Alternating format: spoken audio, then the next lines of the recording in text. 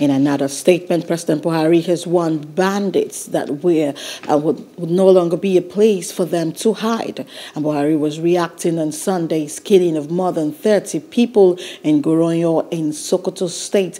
He extended his sympathy to the families of the victims, and he also said the bandits will be crushed in no time, while assuring Nigerians that the government is determined to protect them from criminal gangs. Hello, hope you enjoyed the news. Please do subscribe to our YouTube channel and don't forget to hit the notification button so you get notified about fresh news updates.